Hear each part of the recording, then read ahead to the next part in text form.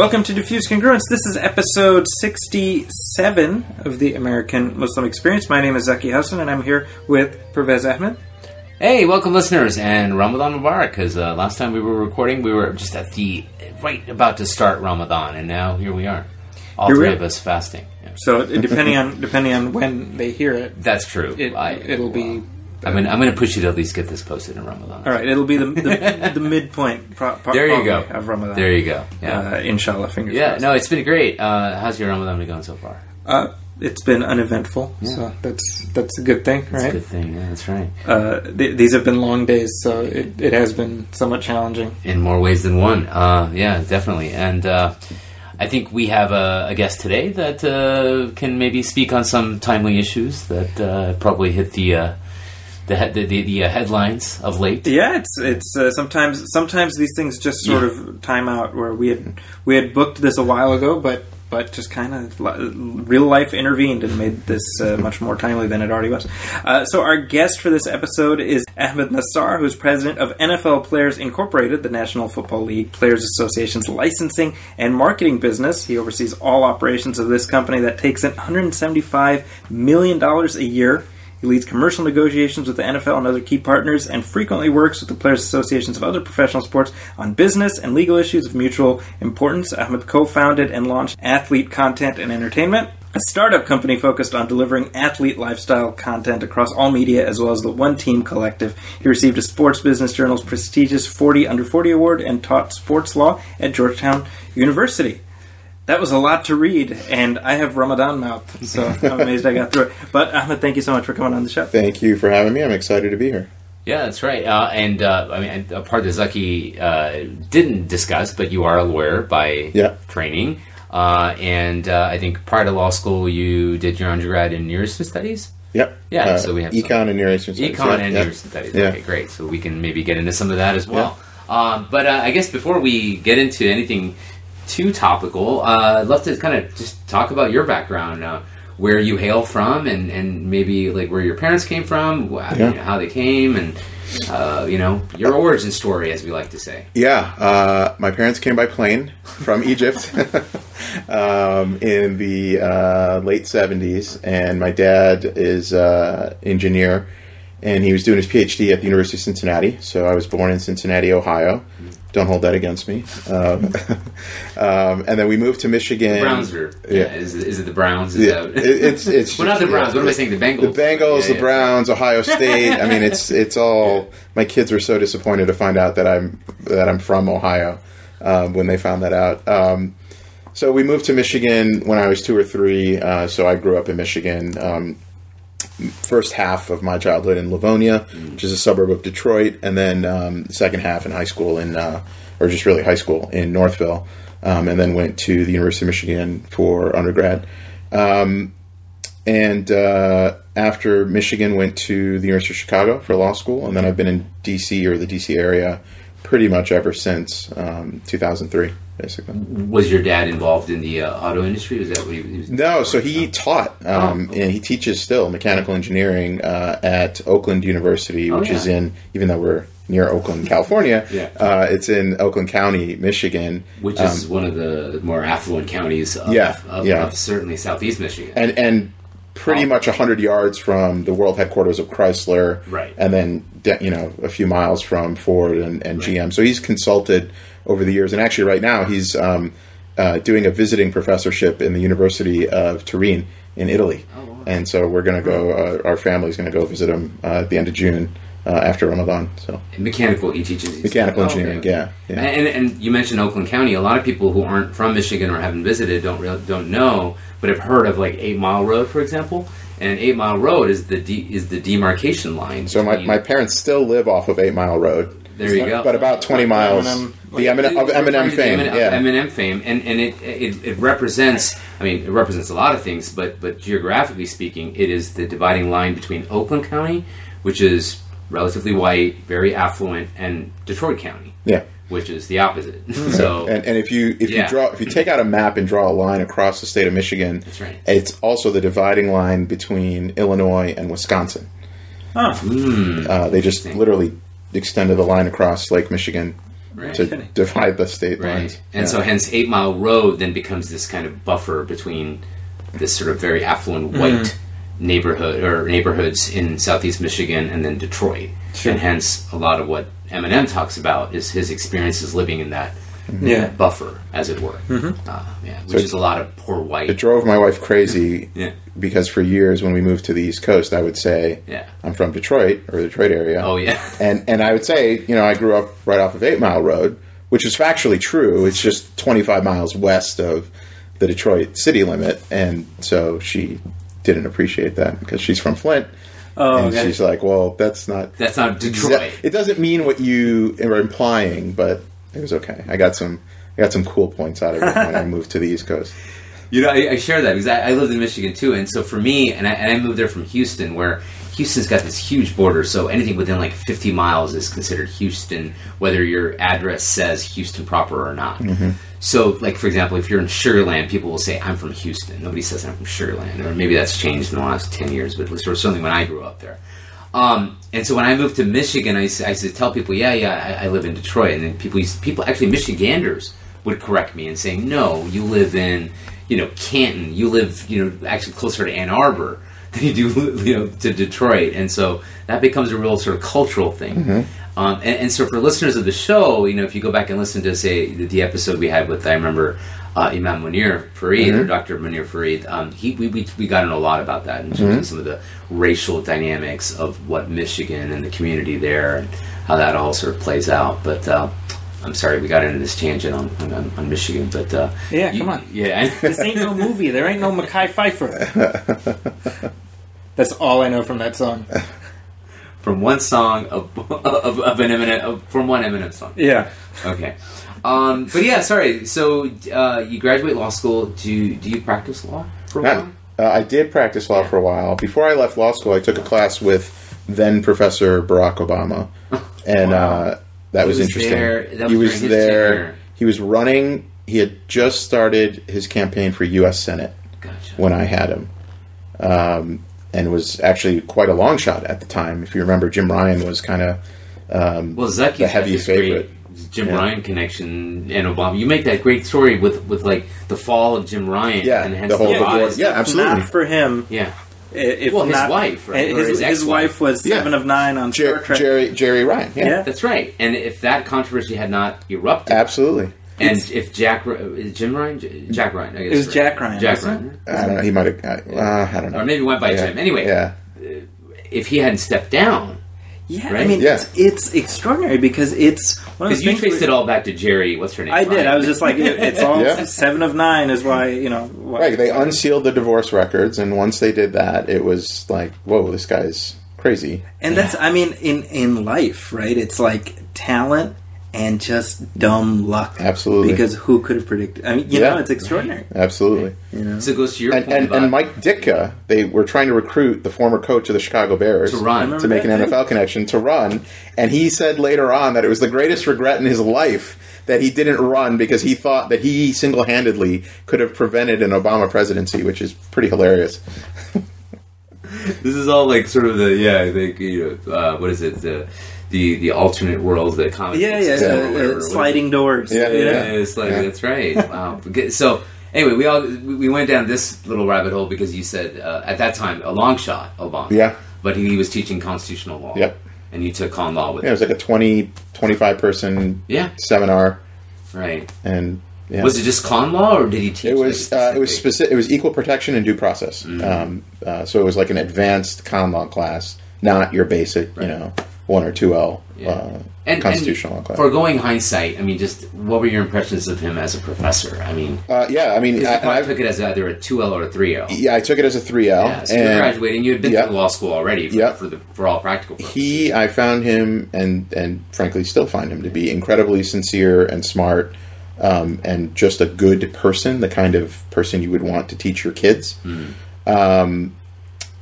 Funny enough, most law school professors are tenured, and they do it full time. And so, by virtue of that, they say all kinds of crazy hypotheticals that are usually highly entertaining to law students. Okay. Because President Obama was an adjunct and working full time as a state senator at the time, he didn't do that. And so he was more kind of playing it down the middle. And in fact, you could probably have read transcripts of his classes and not necessarily, on some issues, have picked out, well, is he liberal? Is he conservative? Because he didn't view that as his place to really put his... in his day job, of course, he had his views on all of those issues.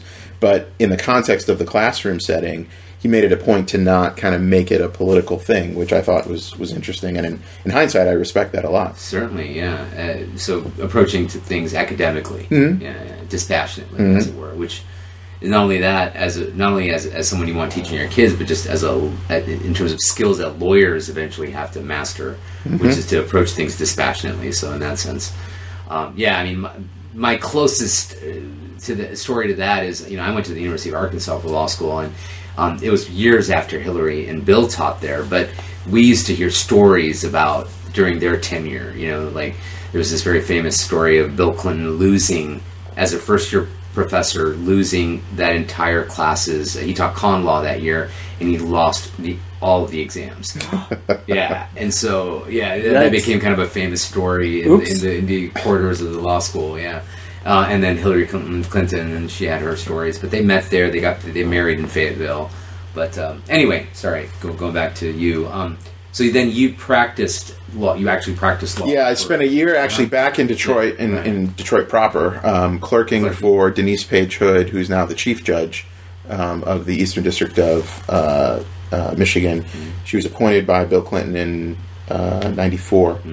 And she's somebody I'm still actually very close to, and my brother clerked for her a few years later, and a Muslim woman that we are friends with clerked for her a few years after that, and she's basically like a second mother to all of us. And in fact, when President Obama was getting sworn in, she came and stayed at our house and then took us with her and her husband. She had gotten tickets, and tickets were hard to come by for that inauguration, not so much recent inaugurations. So my wife and I and Judge Hood and her husband went to the inauguration in January of 2009. Right. Yeah. Awesome. Wow. Awesome. Yeah. My closest to that is I was at the rally at Grand Park in Chicago. The night. The night of. Yeah, the night they won the election. And we were at a mutual friend's house, Zaki. We're Sultan's house, and the minute they called Virginia, we were maybe about 10 miles outside the city, and we took a train into the city because it was inevitable at that point. Yeah. And it was amazing to be in that crowd of 2 million people. And it was.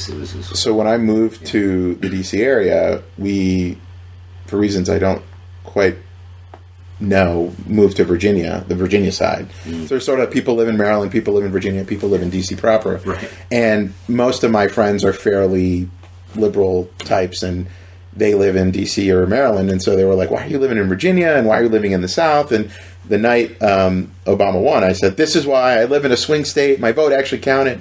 So, and now Virginia has been fairly reliably blue. Yeah. And my home state has gone the other way, unfortunately. So, hopefully only temporarily. We'll see. I hope. Although Michigan has been, I think, in recent years, been a swing state, right? They call it that, but I mean, state, I don't know if you're from Michigan, Ohio. Not Ohio. No, okay. I have no recollection of ever living in Ohio, so Although Ohio doesn't play any less of a significant role in recent elections. I mean, that's right. Certainly we can go back to the 2004 election where Ohio won Bush a re-election. Bush Jr. But anyway, sorry. I guess we'll see what plays out in the Rust Belt, but I know Michigan... Well, to be honest, this actually allows for kind of a segue to the events of today before we pivot because we're talking buried the lead. Yeah, I mean because we're talking about the swing states and sort of playing to the demographic there, and obviously President Trump has made a lot of hay out of these protests that have been going on by players who are kneeling during the national anthem, so that. In response to that, the NFL released a new rule today, which NFL owners, which I'm correct me if I have it wrong, but essentially if players are on the field, they cannot kneel in protest. However, players are not required to be on the field. Right. So that's right. That's basically right. What they wrote is all personnel, including players, on the field during the anthem must show respect. That's the key word. Show respect.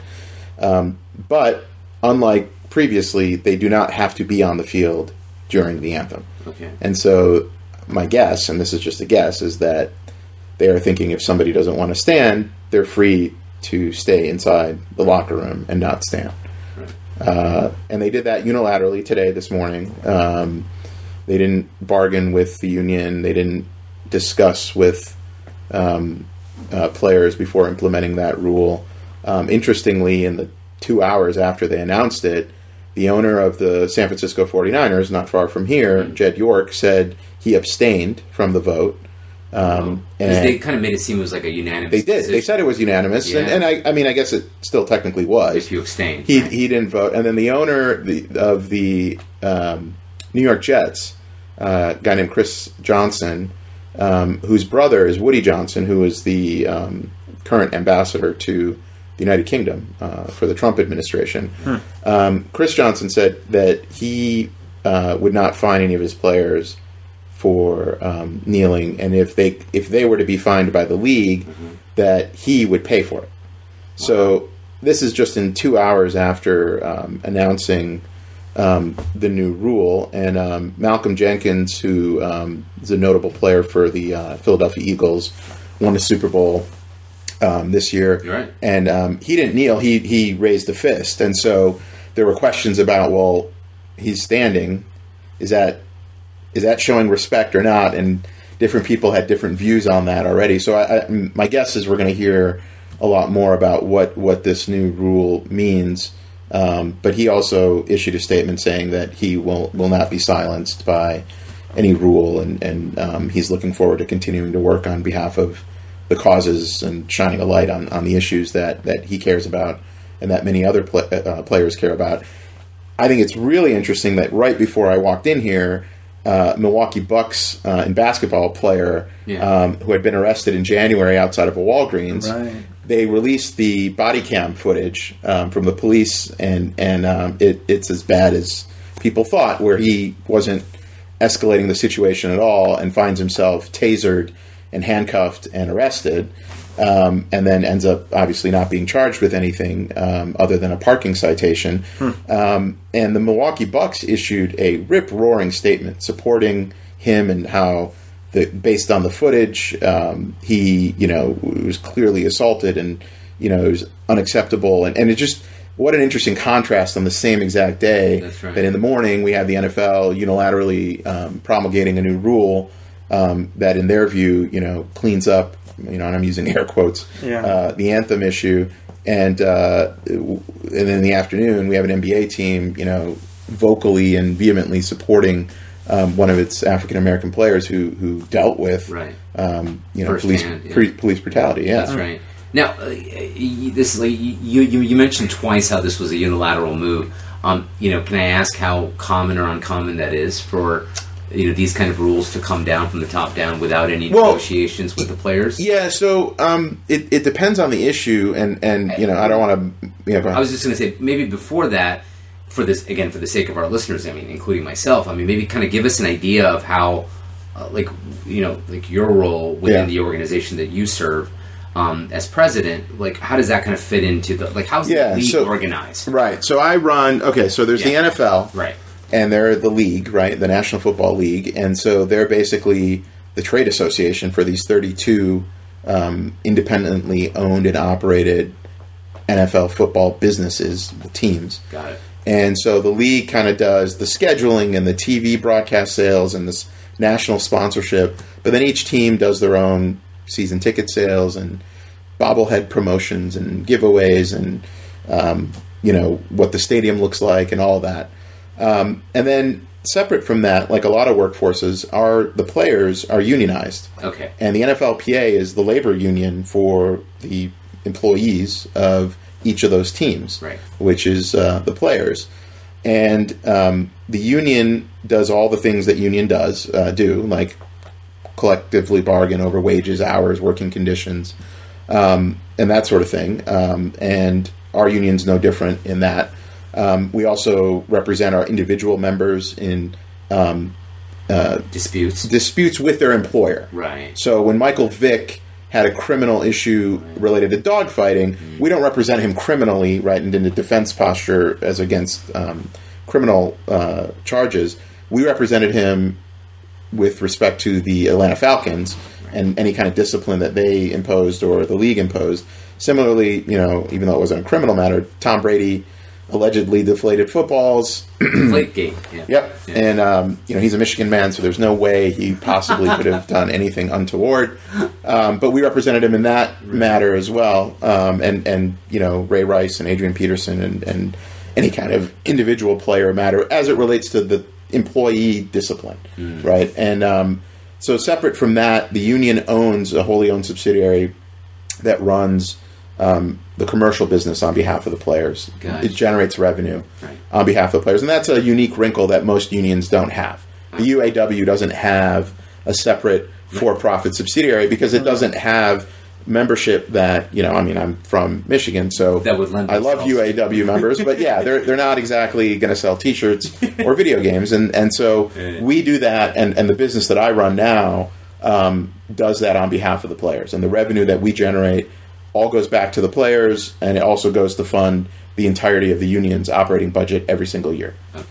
Okay, gotcha. So when you talk about licensing, merchandising, endorsements, that kind of thing, and you're negotiating on behalf of individual players. Yep, exactly. And so, just earlier today I was meeting with EA and their CEO. They make the popular Madden video game. That's right. And I think they are our single biggest licensee. Really? Yeah, out of probably 80 that among other games, I think. Madden, obviously they're Madden. FIFA's their biggest game. Oh, okay. Madden is their second, right. And those are their sports titles are annual.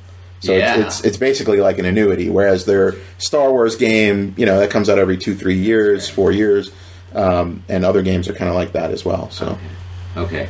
So as it relates to the Anthem issue, that's right. Actually, Andrew and I spent a decent amount of time talking about it this morning because the news had broken right after. But it impacts business across the board. During the season when President Trump was tweeting and talking about the Anthem issue, and by the way, he already getting those SOBs off the court, etc. And he's already declared victory today, right? He really? To use it, he and Mike Pence both tweeted. Actually, I think Mike Pence tweeted hashtag winning, and which is just amazing. It's just amazing. And then President Trump retweeted it. We're through the looking glass. It really, One of them is going to say Tiger Blood, and I'll be like, all right, it's all over, But this whole issue was it got ginned up almost out of a whole cloth by the president into an anti-American issue as opposed to hey, let's shed light on this police brutality issue. 100%. If you think back to when he raised it, when he made the comment of let's get these sons of bitches off the field. I don't know what rating your podcast is, so hopefully you can. Unfortunately, that's a direct quote from the. Yeah, that's true. So, that's true. But you can blur it out. You can blur it out later. He said it. Yeah. Exactly. Thank you. That's true. My son learned new words during the campaign because of what was in the newspaper. Yeah. I have to explain to my daughters what hush money to a porn star means. Right. There's so many different words, different things. Yeah, hush money, porn star. Yeah, right. Anyway, we're all fasting too. So anyway, go on. Yeah. Sorry. He raised that issue at a political rally in Alabama during that Senate campaign, the Roy Moore and Doug Jones Senate campaign. Well, the interesting thing about Alabama is there are no NFL teams in Alabama. So what are we doing, to your point about ginning up the issue, Zaki? Like, these aren't people who are going to an NFL game the next day. That's right. And to bring it up out of left field, to borrow a baseball metaphor, that's just, it absolutely, struck everybody as, well, and more than a year after Colin Kaepernick had first started kneeling, and halfway into a season in which Colin Kaepernick was and remains unemployed, right? So and by that point, the protests, the number of players kneeling was Yeah. Under 10. That's right. You're right. And what you saw after was an explosion of it. I mean, unfortunately, the president, by virtue of finding these kinds of issues, he knows what plays to his base. And it's effective to whatever extent. I mean, because you create a conflict that wasn't really there, and then you get to claim victory. Mm-hmm. Right? Because suddenly this is a thing that needs to be solved. I agree with that. I will admit, and I have to be careful because we were talking about this before you started recording, so I obviously have my own personal views on this that I can't fully get into, but they're there, and they're actually quite strong, as you both know. But I will admit that as a collective, and I'll put more of the emphasis on the league, the league bungled this, I think, by their own admission, I think, by letting this drag out and drip, drip, drip, drip for as long as it has. And it's an interesting thought experiment to say, well, if the rule that they unilaterally pushed out this morning had been pushed out or discussed a year and a half ago, how different would the world look? Because I think it would probably look pretty different. So that's because here's the contrast. I already compared to the NBA once. The NBA has a rule that all players must stand during the anthem, and yet is anyone today going to sit here and tell me that NBA players somehow care less about these social justice issues than NFL players simply because they don't kneel during the anthem? I don't think so.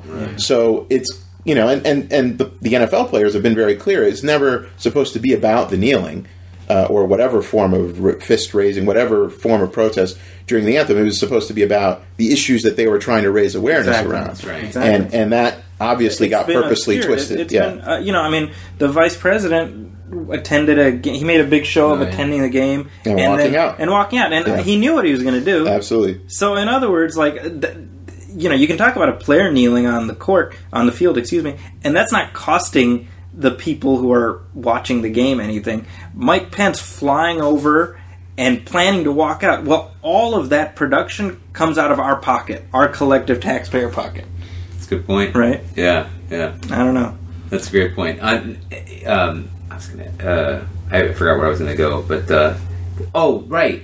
What about all I remember also after the president made his remarks, there was some showing of solidarity among the NFL players and the owners who also took a knee. When was that? And was that just optics now? It was in the immediate aftermath of that. And in fact, I think, if my memory is correct, President Trump said this on a Friday night at a rally in Alabama. The first NFL game after that was Sunday morning, and it was, I believe, a London game in which the Jacksonville Jaguars, owned by Shahid Khan, that's right, were playing. I forgot the team. And he went on the field and linked arms, and many players knelt during the national anthem, during the Star Spangled Banner, and then stood up during God Save the Queen, which is like an interesting contrast because, they were like, well, we're guests in the United Kingdom. I guess we should stand for their thing. But and you saw more of that throughout that day and continuing into the next week or two.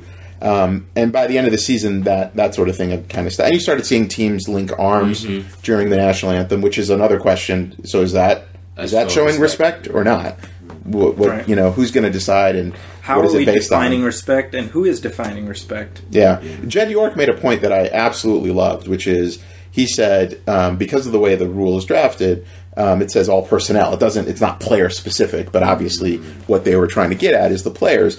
And so he said, well, I'm going to make it a point to make sure that our concession employees aren't selling during the national anthem, which right now, if you go to a game, if you happen to be in the concourse during the anthem and you're buying your popcorn or your hot dog or your pretzel, they're still transacting. And so he said, well, it just seems odd to me, and it doesn't seem like we're showing respect if we're generating revenue during the national anthem. and I just, there's all sorts of unintended consequences around that. And I think the biggest thing for the players was they just weren't a part of it. During the season, there had been several meetings and covered in the press between players and owners and players and Roger Goodell, who's the commissioner, of the NFL, and he's sort of like the CEO of the NFL, and the owners of the teams are his board of directors. Is the easiest way to think about that. And they had been supportive, and they had talked about making a financial commitment to a lot of these issues, which some people had called into question at the time. Like, what are you trying to, donate money to get players to stand, or how's this going to work? And I think a lot of those players are very disappointed now today to see that those discussions didn't really pan out the way that they had hoped. And our thing as the NFLPA is, even at the height that weekend, we had 200 plus players kneel across the league. Well, that's basically 10% of the league, and we represent all 100%. So one of the things that our players, rightly, because we work for them, have said is, look, you want to defend, or we need to defend Tom Brady deflated footballs, allegedly, Ray Rice, double jeopardy, right? Not the action that led to that, but the way that the discipline was handed out. That's all fine, and we should do that. But these political things get to be, and that was the way that some players internalized it. And so we have to be careful, because we don't only represent the players who kneel or the players who stand, we represent all of them. And, this is an issue that, in their locker rooms, and to the point you made, Zaki, about taxpayer dollars, the players say, well, we're all members of the union and we all pay membership dues. So, we need to make sure we're not anti-Trump, quote unquote, or pro-Obama. We just have to make sure that, okay, we're a labor union. Yeah. There are some political issues related to labor law that we can absolutely take positions on, but in a broader context and societally, that's not necessarily how the players view our role as an organization. That's right. I mean, to the point you're making, I think it's sad, and it's a sad statement about where we're at right now, where everything has become an anti-Trump or a pro-Trump issue. I mean, football should not be political, and yet here we are, right? And it's this toxic politicization of everything. Yeah, and I think where we stand right now, I'm pretty sure most of the folks on the left are unhappy with the NFL.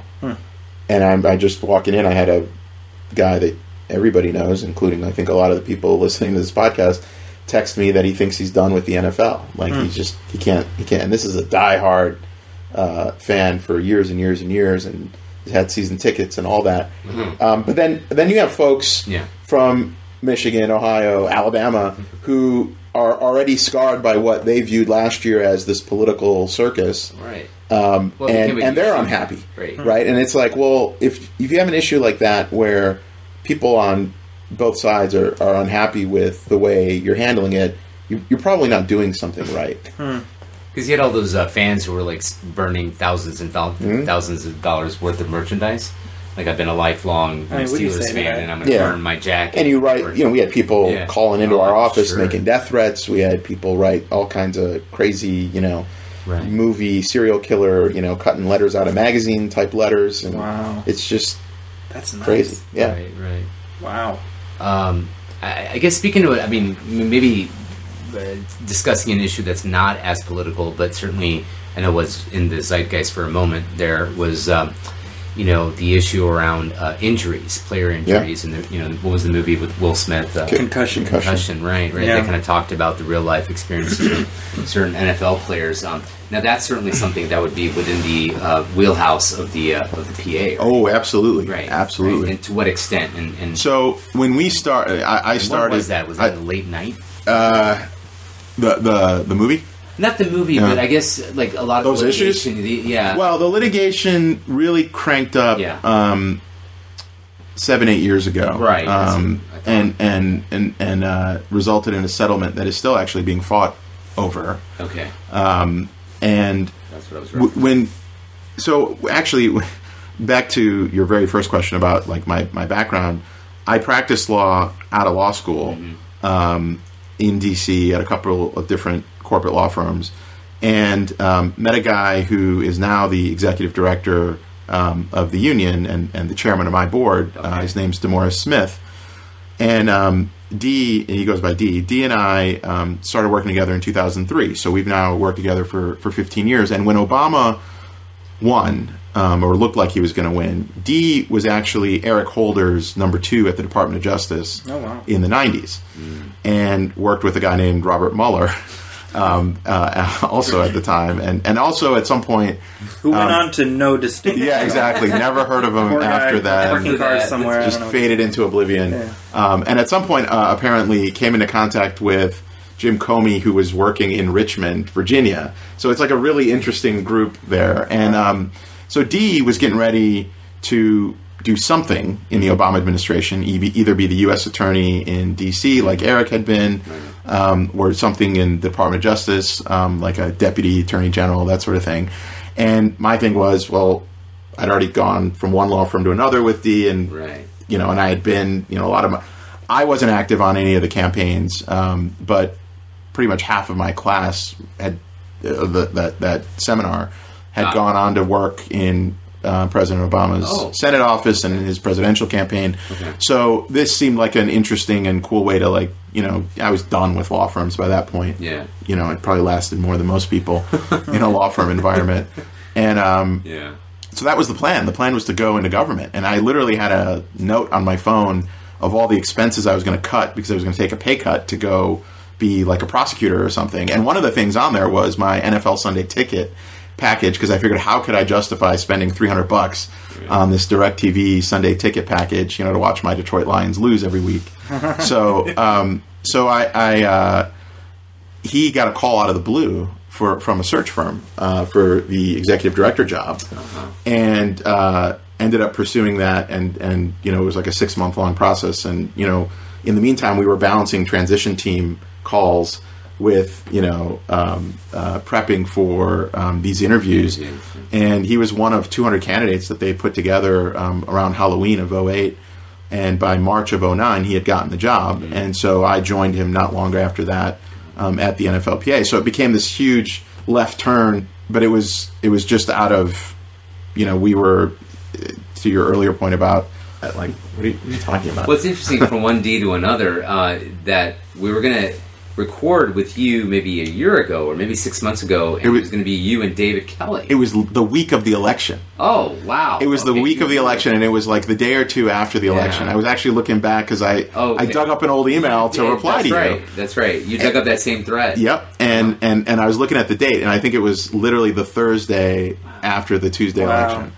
We were going to record in Oakland, and David Kelly was going to join. Warriors, who also was started off as general counsel there, but then went into VP of business. I forgot what his current position. Oh, I didn't even know that. Yeah, he's on the business side as well. That's where the fun's are. David Kelly. Who future guest will have. You mentioned. I was wondering if you could unpack this real briefly. You mentioned being done with law firms and how you lasted more than many people. I'm very curious because I have a feeling a lot of people listening don't really have an insight into that. Like, is it just heavy burnout factor and why? Yeah, and you should know. I think every person that we've had on the show that has a law background no longer practices. It's a badge of honor. And by the way, I say that, and so a couple things. Including the co-host of the show. So I say this usually tongue in cheek, right? Because when people will say, "Well, are you practicing law now?" I say, "Oh no, I recovered." and after President Trump won the election, and after watching friends go to airports during the Muslim ban, I said, I'm not going to make that joke anymore because this is a renaissance in the utility of lawyers, hopefully. So and by and large, they have my respect. And my brother is a partner at a law firm. My brother-in-law is a partner at a law firm. So I don't think they'll listen to this, but so it's no disrespect to anybody who's still practicing law, even in a big corporate context. But I will say, and the irony is, we employ my old law firm as one of our outside counsel now, and some of the partners that used to be my bosses are now on the receiving end of calls from me saying, "Hey, I need this or that." Right. And it was kind of a funny thing in the beginning where they were like, "I remember when you were a summer associate." And I'd say, yeah. So I really do still need that thing, though. So, that's right. If you could get that to me, and but I think the legal practice in what they call big law, capital B, capital L, is it's kind of similar to pro football in the sense that the average tenure is probably less than 4 years. They they pay you well, but they kind of chew you up and spit you out. Oh, yeah. They don't really develop you. And it was a challenge when we got to the NFLPA, because when you are a mid-level associate all the way up to a partner, and you are having a junior person do work for you, there is no reason for you to coach them up or manage them. Because if Zaki's not cutting it, then I'll just never work with Zaki again. I'm going to move on to Parvez. And if Parvez is doing a great job, then you're my guy. I'm going to keep working with you. Mm-hmm. And so when you get to a normal corporate environment, well, that's not, because in a law firm, 40, 50 Ivy League educated lawyers are coming in every single year. Exactly. And it's sort of like a pyramid, right? Like you come in, and over time, people, just go do other things. A lot of people go and they're like, well, I'll just do this for a couple years. I will cool my heels, pay off my student loans, figure out what I want to do next. And the law firms are fine with that. That's right. That's actually kind of the thing. Like, if you stick around more than that, they're kind of like, yeah, well, that's not the deal here, right? The deal was that you came in and got paid well, and then you go do something else. That's right. And maybe come back, right? I mean, and one of the things I learned, and one of the reasons I thought I did go into government when Obama won, was that I looked at the partners at the firm that I was at that I enjoyed working with and thought they did interesting work and brought in their own. I was big on, I don't want to be dependent on anybody else for business.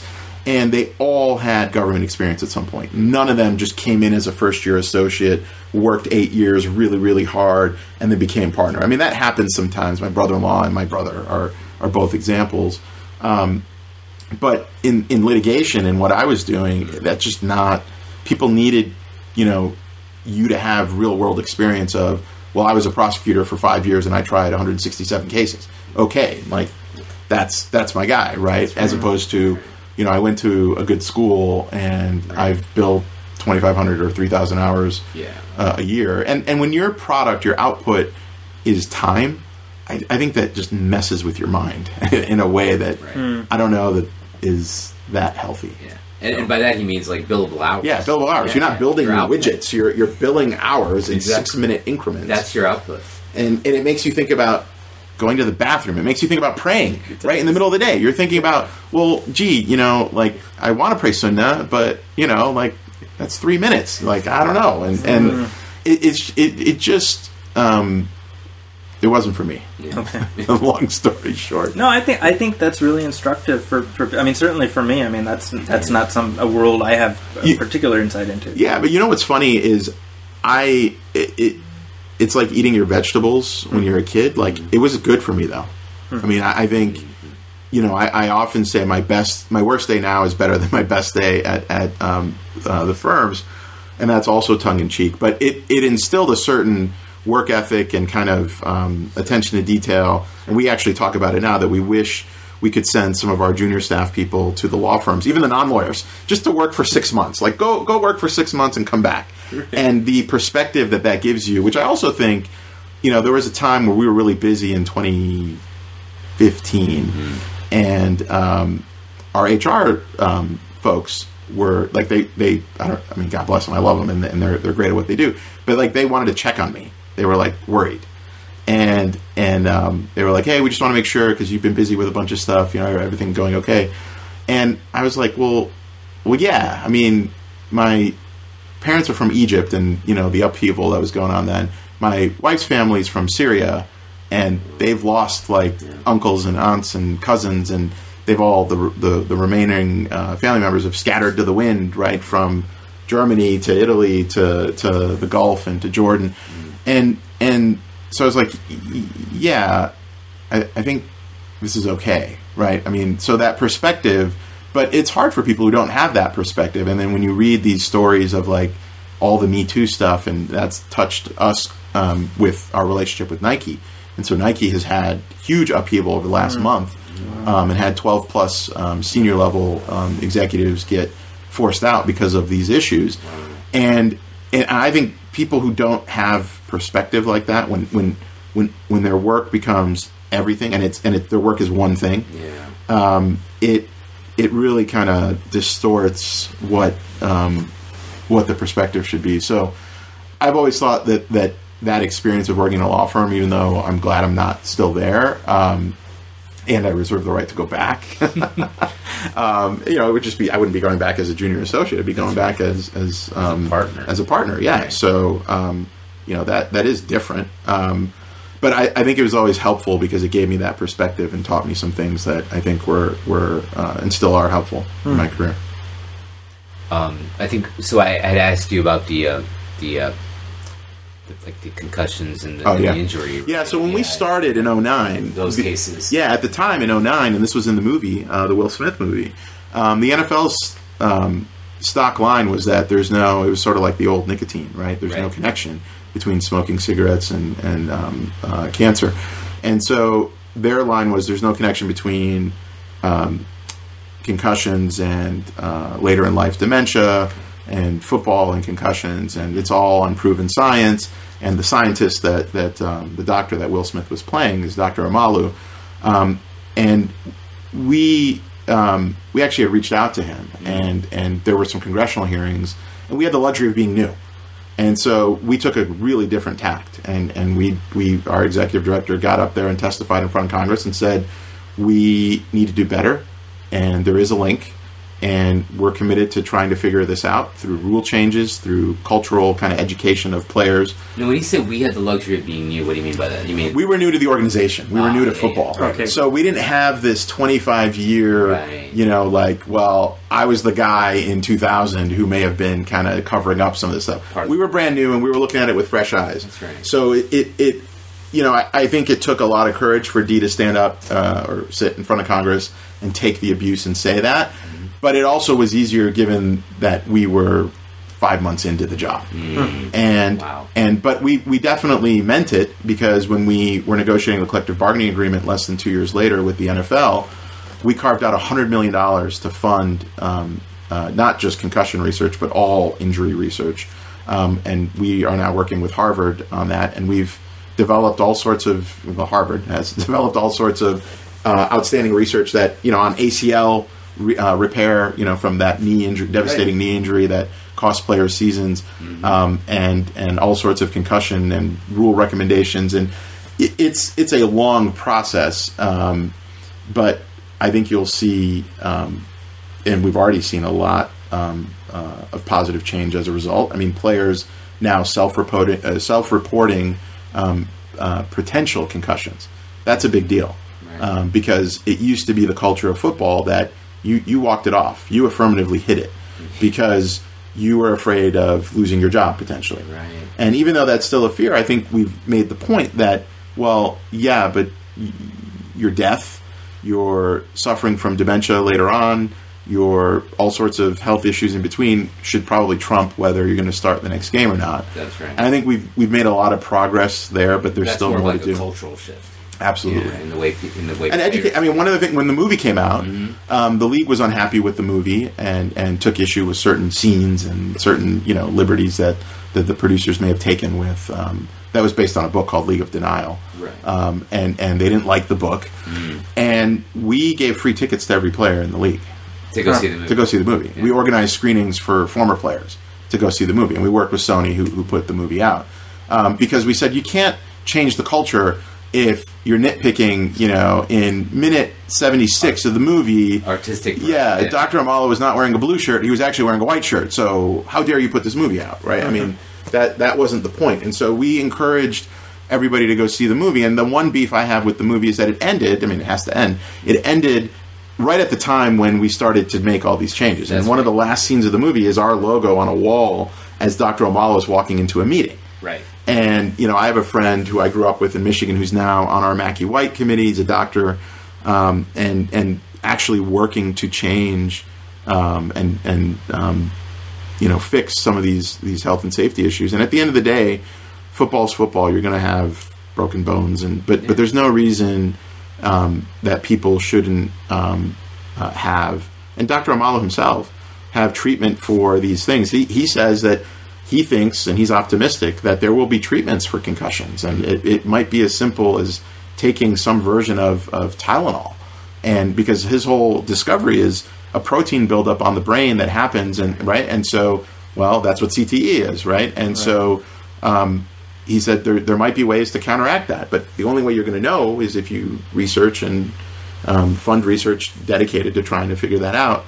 And so I think we're down that path. I don't think we're not even halfway there.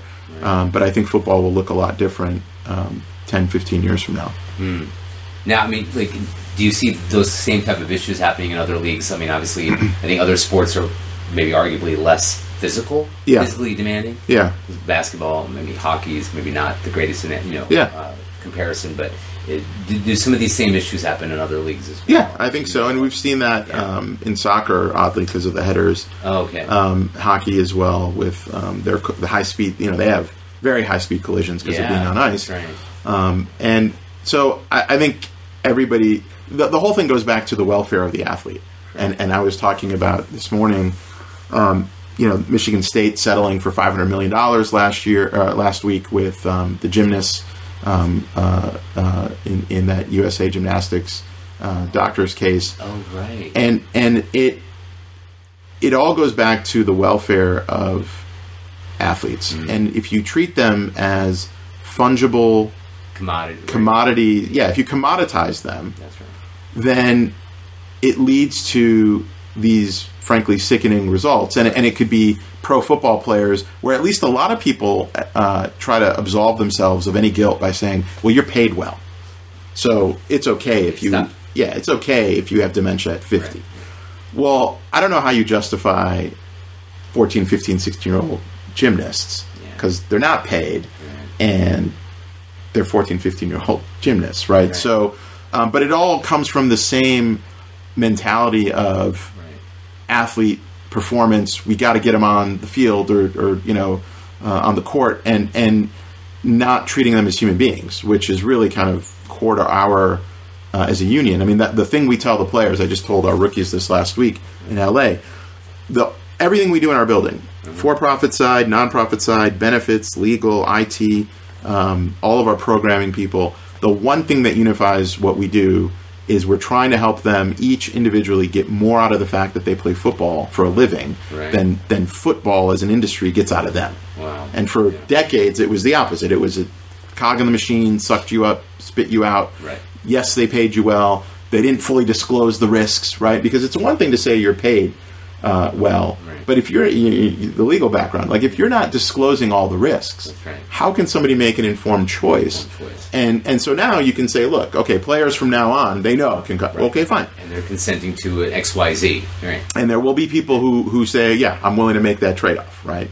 And even for them, we want to say, well, if you have a concussion, please do report it. And we have independent sideline consultants.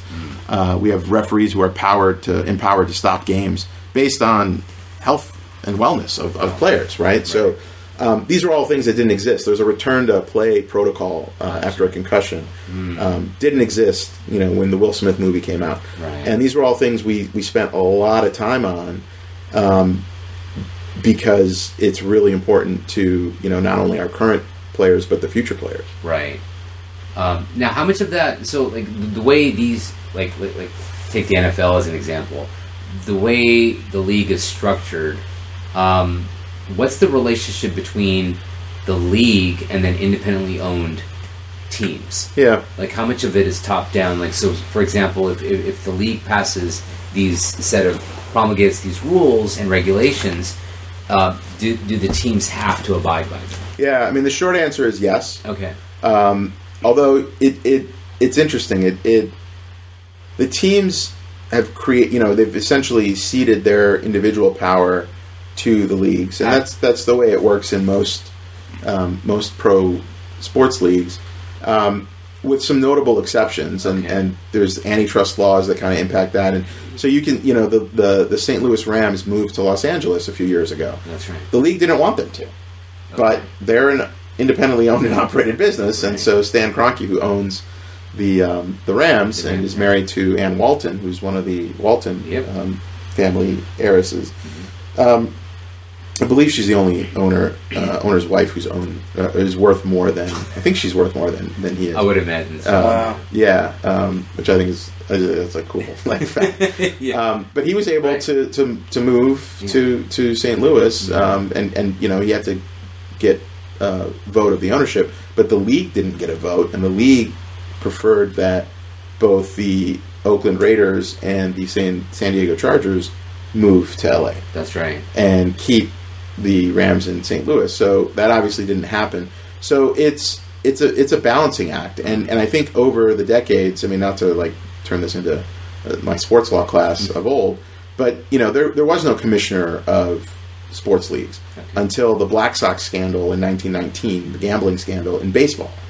And part of what baseball as a league decided to do is hire a commissioner to kind of be like the impartial sheriff and policing agent of the sport. And so they hired this former judge who was kind of like an impeccable lawyer, credential, law enforcement background. And he was the first commissioner of any sport, and all the other leagues quickly followed. And what happened over time is the owners of the team said, well, it seems to me that if I pay your salary and I can hire and fire you, then you're my employee, right? Mm-hmm. And so it kind of ebbed into, well, this is like the hired CEO from the board of directors of the owners. And then David Stern kind of turned that model and centralized power in, and I'm now friendly with David Stern, and it's an interesting relationship that he and I have, and discussions we have about a lot of things. But he turned that model into centralized NBA commissioner for 30 years. 30 years, yeah. He centralized that power, but then the owners kind of went back and said, well, you're not going to tell us what to do. We're going to tell you what to do. And so different relationship with the new NBA commissioner, different relationship with Roger Goodell, where, I do think it's more of a board of directors to a CEO model. Kind of model. Right. And so they do, by and large, have to abide by those rules. Otherwise, they can get fined. So there was a big issue last year between the Dallas Cowboys and the league as it related to Ezekiel Elliott and the league suspending Ezekiel Elliott. Mm-hmm. And Jerry Jones, who's the owner of the Dallas Cowboys, fought the league, and ended up standing down. Well, they fined him $2 million, and he paid the fine. And they're all one big happy family, and they had their meetings. And so it's a really interesting... It's part board of directors, CEO, but part country club. Right? Where if the rule is you got to wear a tie, well, we're all wearing ties. You know what I mean? And if we don't, there's some sort of punishment, that doesn't matter to the outside world, but maybe matters to us, because... as members. Yeah, now we only get, a small steak instead of a big steak. I don't know. Right. That's a good point. Now, you mentioned gambling. Obviously the other big news. Yeah, the other big news with the Supreme Court decision. Yeah. Essentially, what? Legalizing. So it didn't legalize gambling. It overturned a law that prohibited states from legalizing gambling. That's right. So. That's a good point. That's a good nuance. Yeah, and so what now is going to happen, and we've already started to see it, is like there's this mad dash by each of the states. Where did the case come Jersey, from? New Jersey. That's right. It was a Chris Christie. It was part of the lasting legacy of Chris Christie, which I actually think this will be one of the main things he's remembered for as governor of New Jersey, because he brought what was frankly a very long shot case appealing or challenging PASPA, which was the law that prohibited this, and lost repeatedly and kept appealing to the Supreme Court, and the Supreme Court took it over the objection of the federal government. The Solicitor General said, we don't think you should take this case. They took it, and by then, the writing was on the wall. I mean, why are you going to take it to just affirm what everybody's already said? Yeah. And so that was, for us, the wake-up call. And Adam Silver at the NBA had written an op-ed in the New York Times advocating for the legalization of sports gambling. Okay. So it's a game changer, I think, in terms of what... Because now it allows states to make that decision. Yeah, so it was already legal in Nevada. Of course. But now each state can have their own version of the Nevada sports book. Yeah. And take... and obviously gambling already happened. And the Vegas odds, right, for anything now can be... That's right. Cincinnati. Right. or San Francisco, right. And... Gambling happened. There's a big gray black market for gambling, and so I think part of the hope is that this will bring a lot of that into the daylight and have it be more regulated. Right. And I think the concern now isn't so much. It's an argument you often hear, like when people talk about legalizing marijuana. Absolutely, example, right? Absolutely. Yeah. Minus the medicinal certainly value. I don't think anybody can say for gambling it eases their pain to gamble on sports, but the thing that it does have is nobody's had good numbers on how much the illegal gambling has affected the outcomes of games, particularly overseas. Yeah. But it's there, and I think not so much in a throwing games or even point shaving, but we call it like stat shaving or stat padding. Like, how do you know that somebody didn't call a run in the fourth quarter for a certain player in order to try to give him a certain stat, or a quarterback changes the play from a run to a throw in order to get, who knows? That's true.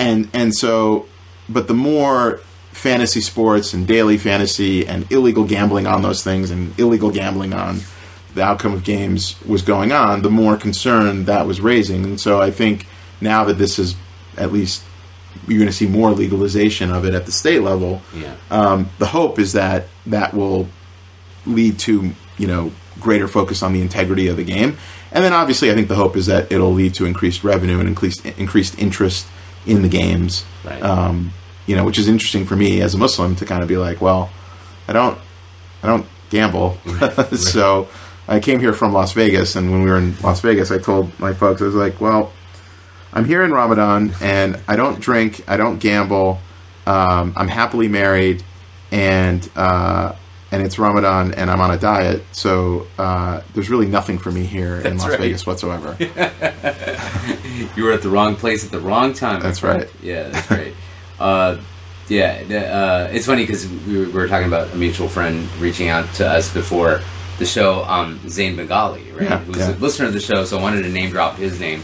One of the things he was like, yeah, make sure you ask Ahmed about the fantasy football league that we're all part of. Oh, that's right. I was going to purposely avoid that. I'm just throwing that out there. I am glad that Zain Bengali came up, though. That's, okay. Just because we name dropped. Oh, that's right. Yeah. Always. That's right. Yeah, always. I've known him since the early 90s, I think. Yeah. Wow, so I met him in 97. Yeah. We were both freshmen at Michigan. And then we lived together our junior year.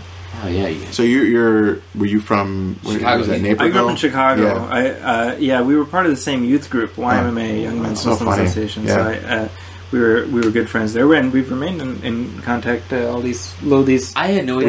We should call him and just patch him in right now. Get him on right now. Yeah. I knew he listened to the show, but until he pinged me and you together this morning, I had no idea you knew him personally. That's what was like. That's funny. And so I'm hearing this for the first time too. There you go. We're learning all kinds of stuff. Wow. Right. Because the Bengalis are like family. Not only Zayn, but like Aisha and Ibrahim and Abid uncle and auntie, all of them, the whole family. Yeah. So just wonderful people, all through and through. So nice. Well, this turned out well for him. It did.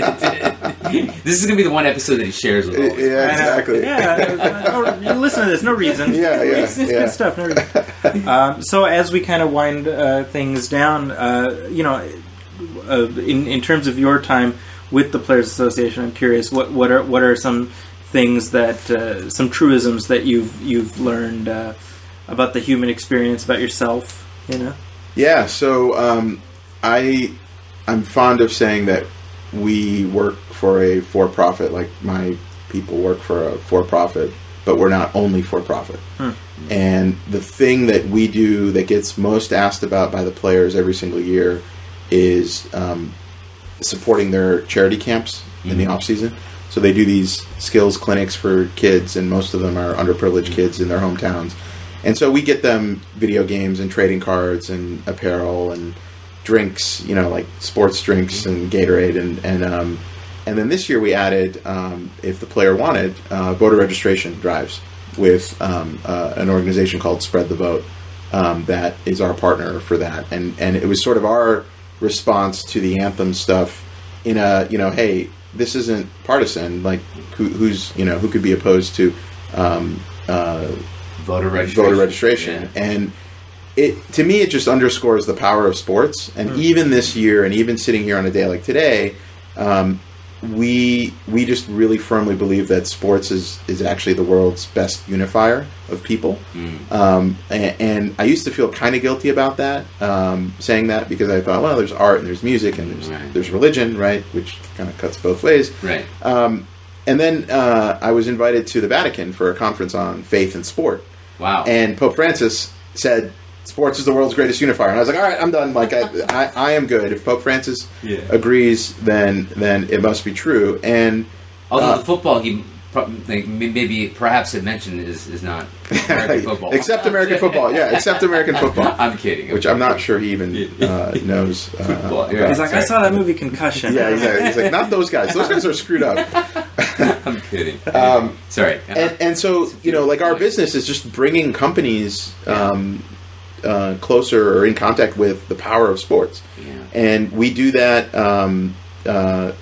for probably close to 100 out of the Fortune 500 companies that we work with in some way, shape, or form. We rolled out a program for the U.S. women's national soccer team and the WNBA players, the women NBA players, women's basketball players, where a lot of the marketing and licensing stuff we do for football players, well, we're doing for them now, too.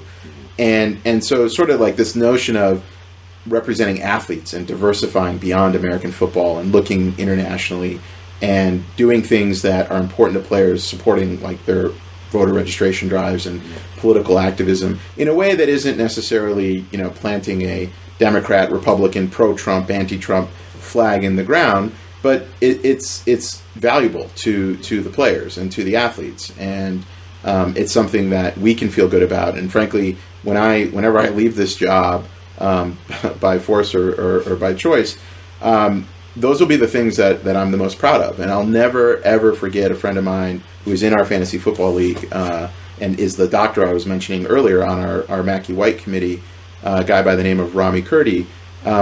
He heard me talking to a group of people once at one of our events, and I made the joke, again, tongue-in-cheek, that, we're not saving lives here. And he pulled me aside after, and he's like, well, I heard you say that. And he's like, what do you mean? And I was like, what do you mean? What do I mean? I mean, you're a doctor. You actually save lives. And I, arguably play video games for a living. So what do you mean, what do I mean? Yeah. And he said, well, no. I mean, I as a doctor, might see 1 out of 100 of these people who are in the room right now at some point in their life. And he said, but you and what sports does touches every single one of them. And he had a nurse who works with him, whose husband is a former player, and he committed suicide. And he committed suicide by shooting himself in the chest in order to preserve his brain. And he was older, but he was affected by all, and this was post-concussion movie and all that. And she now does a camp in his honor that we support and that Rami supports. And he was making the point that every single one of those kids will forever be affected by football and sports and what we are doing with them and for them and what the athletes are doing for them for the rest of their lives. Mm-hmm. And some of them, their lives might be saved by sports. And we hear these athletes talk about, the fact that if I wasn't playing sports, man, it was a dark road that I was going to be going down. So that really was eye-opening and reaffirming of what we do. And it makes days like today where you're sort of like, it's very easy to hang our head and kind of say, man, what are we doing? And we're all just getting steamrolled and like, what is this? It makes it easier because it is that perspective that I think at the end of the day, that's really all we're trying to do is bring people together and hopefully make their lives better. Right. Nice. I think that's a great way to wrap things up. Good way to end? All right. Yeah. On a happy note? All right. Yeah. No, thank you. Thank you so much for taking the time, and I'm glad we were finally able to get this on wax, as Osman likes to say. And so thank you for making that happen. I know it's been a busy travel week for you, and so to carve out an hour and to sit with us, we really appreciate that. How can maybe people reach out to you if there is a way, that you don't mind sharing?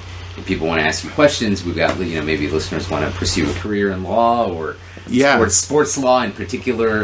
Maybe is Twitter okay? Is that an okay place to say that? Anything. Instagram, Twitter, email, you name it. Snail mail, if you feel. Snail mail is probably the best bet of me actually seeing it. Email is the worst. Probably not a good idea to give my cell phone number out. So Twitter.